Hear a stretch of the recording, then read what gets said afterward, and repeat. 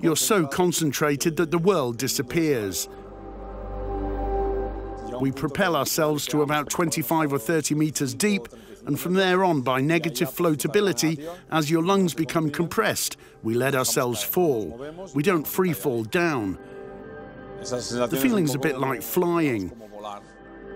And all this connected to the surface by a rope. In some way, you're still in contact with life, but in another world.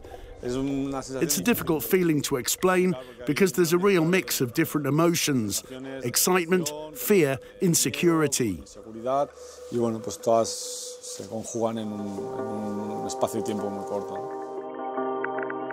In the entire history of humanity, only 6 people have been able to descend in the sea beyond 120 meters in depth on a single breath.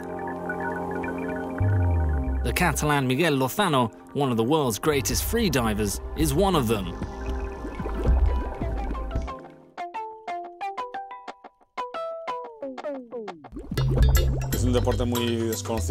Freediving isn't a very well-known sport. It's quite minority. It's slowly getting bigger. More and more people are becoming interested and understand the sport better. In my case, I've been doing it for years, training, competing and traveling all over the world. And I've been able to have a kind of natural progression, dedicating myself exclusively to this to prepare myself psychologically, physiologically and technically to be able to descend to such depths.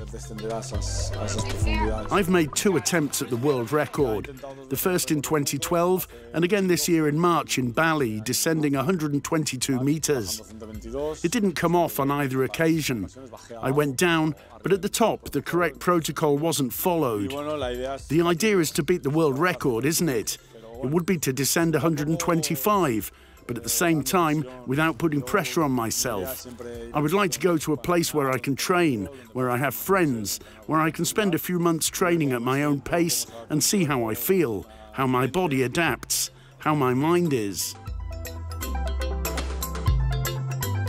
A world record attempt that will have to wait until winter when the season begins. Now Miguel dedicates this time of year to teaching. And LaLiga World has accompanied him in one of his courses where he works as an instructor. And after discovering the exciting day-to-day of Miguel Lozano, let's also talk a bit about football. I'm not really a big football fan. I like it. There was a time, I suppose, like everybody with Guardiola, Mourinho, when there was so much animosity that it seemed you were living the day-to-day life of Barca Madrid. Also, Barca were playing really well, and they continue to do so. I still like them, but I try to watch when I can, above all Barcelona. I'm a Barcelona supporter. I like to follow them. And who from the present Barcelona team would Miguel take on one of his immersions to the depths of the sea? Maybe off the top of my head, I'd say Piqué, because he seems to be a guy with an inquisitive mind who'd like to try new things. It could be a good experience for him.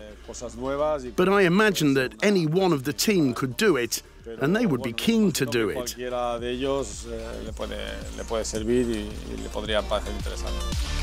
And there are many aspects that are employed in apnea that could be of great use to other elite sports like football, as can be seen by the fact that Miguel has already worked with some players and former players of Real Madrid, like Dani Carvajal or José Rodríguez. There are many facets to apnea. It's an excellent vehicle for emotional control, for relaxation, for stressed out people so they can release all that tension, and also for emotional control in stressful situations. It helps them. On a sports level, with tennis players, basketball players or footballers, the breathing's very important, because breathing has been overlooked in elite sport. It's the fuel which improves your performance, and it's not worked on in practically any sport. So we're trying to offer our help to these sportsmen so they can improve their performance.